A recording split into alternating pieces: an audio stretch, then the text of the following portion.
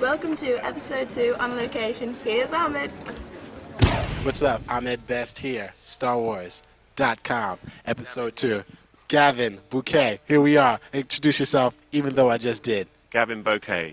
Gavin Bocquet, tell everybody what you do, Gavin. Production designer on Star Wars Episode 2. He is the production designer. He is the man here at Star Wars. One of many. How is it working on episode 2? It's very interesting the first week. It's a bit like going back to school and all the same people are there in the second year. It's really? Strange. How is it? Are you having fun? Having great fun. First week's always a bit mad, but we're just about on top of things. What's the comparison between episode 1 and episode 2?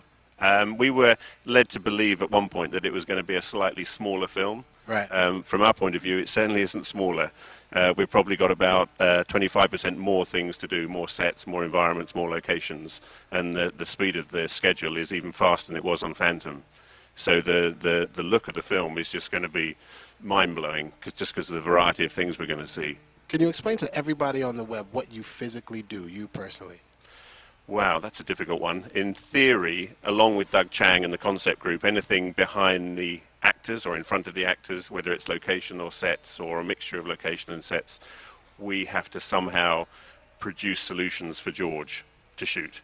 So anything that you see around the actors is usually to do with us, and on this film it's very much a mix between Doug and the concept group and us and the art department, or the physical art department here, of building the sets, designing the sets, finding the locations, making the locations work, choosing what we build on location, what we don't, what we do here, sorting out the schedules, the budgets, the dressing, the set decorating, the props. And I say on a film like this it's 30 or 40 people, under 1 or 2 people working at the top end, but it's a lot of people putting creative input in, not just myself, not just Doug, not just Peter Walpole, a lot of people. And I think we generally like to use as many creative people as we can for that, whether it's the juniors in the art department. Everybody's got something to give. You're trying to create 5 universes, and to get that to come out of one person's head or 2 people, it would sort of be quite arrogant to think you could. So you really want to gather as many creative people around you as you can and try and coordinate all that movement of creativity.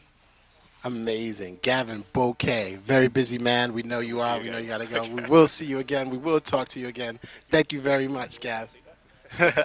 You will see it on the web. You will see it on the web. Gavin Bocquet. Nobody else on the web can give you Gavin Bocquet, production designer. Nobody else on the web can give you insight into what goes on the Star Wars universe. Nobody else on the web can give you up-to-date, exclusive interviews with the people, with the men, except for StarWars.com, except for me, except for you. Episode 2, www.starwars.com. Stay tuned.